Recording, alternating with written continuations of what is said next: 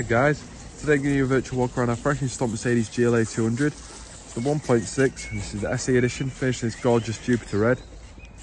As you can tell, lovely paintwork, looks great. Going down to the alloys, we have the 17-inch multi-spoke alloys finished in silver. Give you nice Mercedes centre cases on there too. Look really nice, a really good colourway on the car with the chrome bits. Let's go to the front of your Mercedes halogen headlights with daytime running lights. The nice chrome bits on the grille, and really looks great as well, and all the trim on the splitter as well, and fog lights. If we go to the side, you've got matching coloured wing mirrors to the body colour, got your indicators on there too, and black housing. Lovely chrome trim along the bottom of the window. You've also got black B-pillars and rear privacy glass and black roof bars. If we go to the rear, you have a nice little lip spoiler on the top with your brake light on. You also have nice rear tail lights, very clear, especially on an evening. And you also have the nice diffuser, and a bit of chrome on the boot lid as well. If we go and open up the boot, we'll press the button. The boot will open on its own. Really nice boot space, you can fit a lot in there. You can also put the seats down, you can take the load space cover out for some more room. But that's really nice, yeah, very clean as well. Just press the button and the boot will close. If we go into the interior in the car, so you have the gorgeous full leather interior with white contrast stitching going through. Really comfy seats and very spacious. You can fit 3 people in there quite nicely. You've also got a little bit of storage space in the back there, as you can see.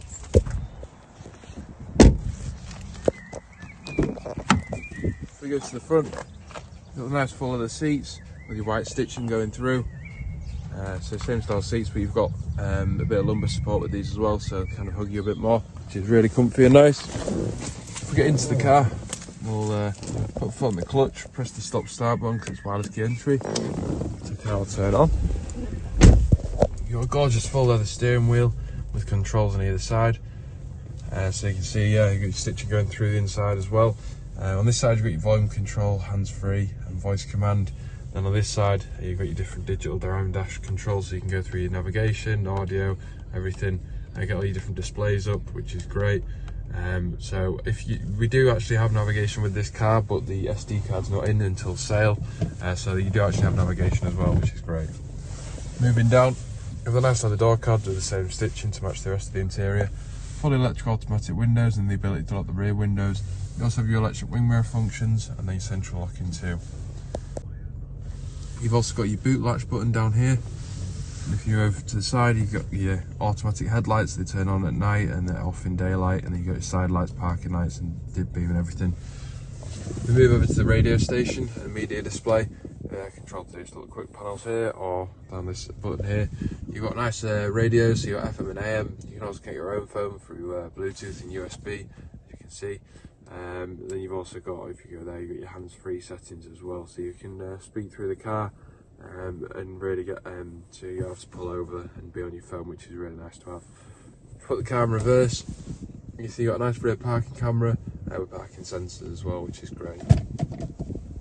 If we move down, you've got your nice climate control, so you got your temperature on this side, and you've got your defogging front and rear windscreens, air conditioning where the air comes out of, and then the power of the air. Moving up here, got 12 volt storage space, 2 drinks holders. You can remove this if you want to make more storage space. And your card holder in there. And then if you open up here, you've got 2 USB ports, one for screen mirroring, one for charging or playing music through, which is great. So if you have any more questions about this car, please feel free to contact our sales team, and potentially this could be your next new car. Cheers.